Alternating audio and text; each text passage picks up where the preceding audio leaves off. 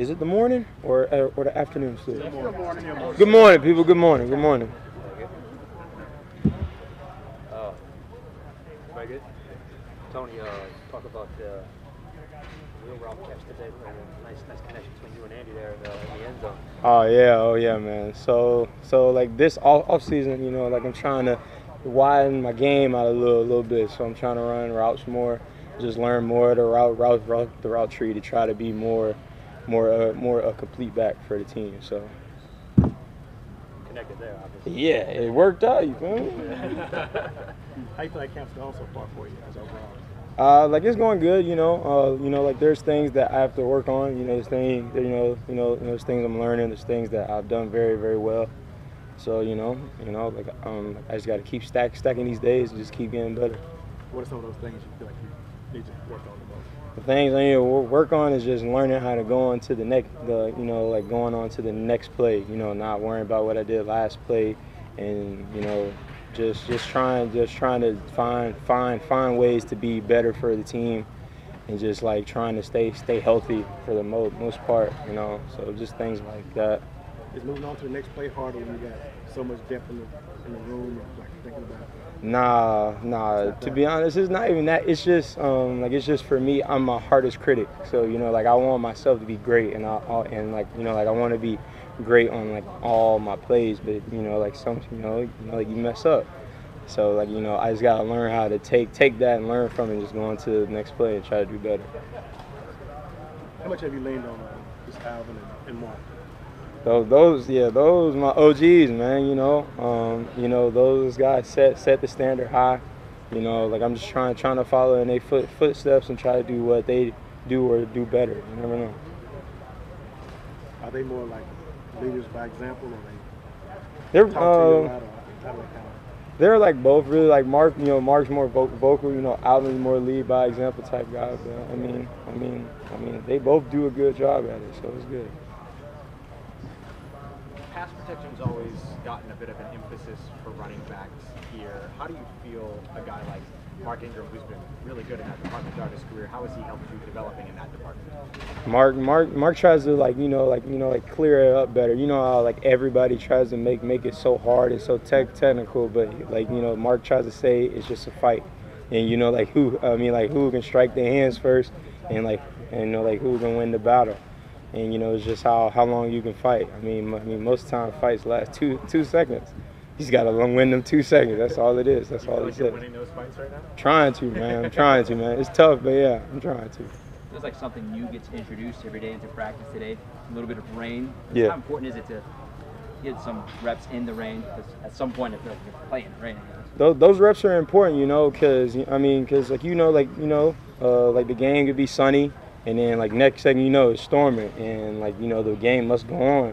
We got to run the ball. We got to throw the ball. So, those practices are good like that, just to help us out. Hey, Tony, I don't know if we asked you this when you got hired, but you got any good Brian Kelly stories? Good Brian Kelly stories? Man, let me think some. I ain't got nothing crazy. But just Coach Kelly, a good dude, man.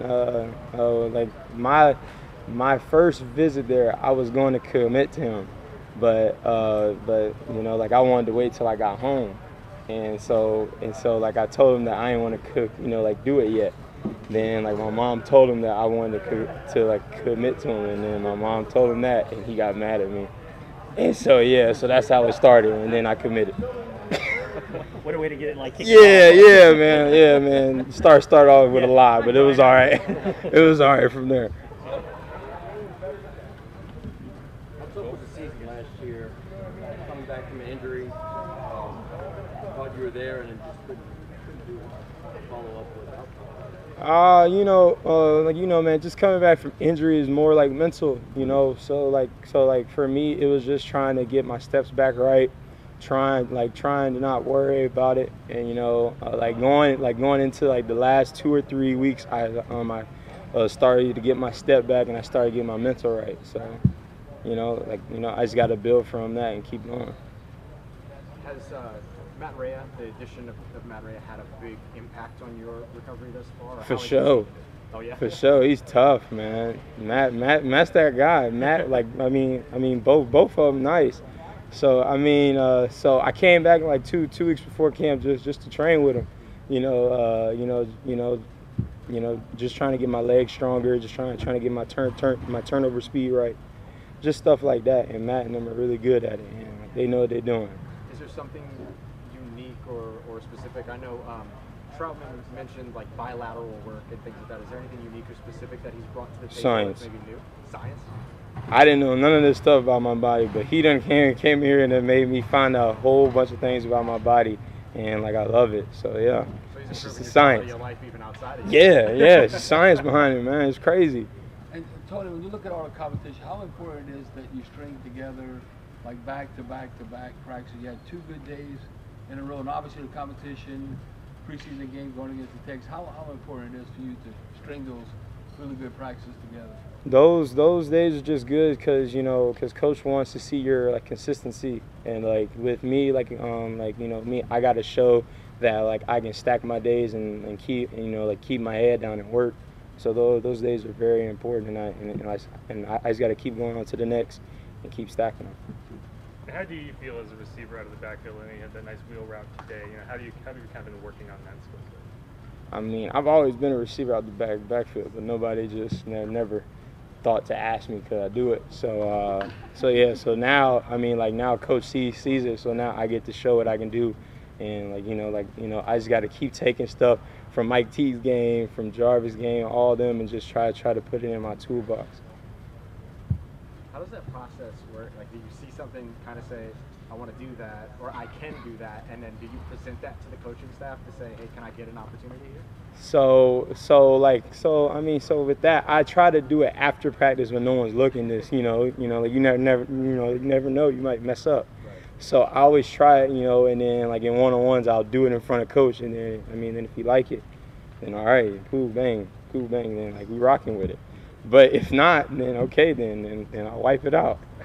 So yeah. What are your thoughts, Brian Kelly going to LSU? Coach Kelly's a great coach, man. Coach Kelly's gonna bring some great stuff there, man. He's a great coach. He's gonna bring the great guys in there, and like all them kids gonna get like some great culture and some great coaching. So hey, the boys better be ready. I mean, I wish you'd have stayed, but it's whatever.